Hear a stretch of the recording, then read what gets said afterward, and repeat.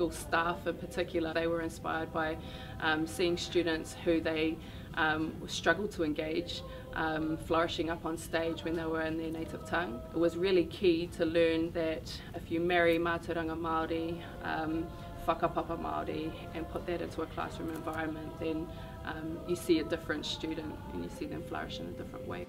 The flow-on effect from being able to korero and stand up and be proud is that not only are you physically well, taha tinana, to be more holistically well, so taha wairua, taha whanau, taha hinengaro.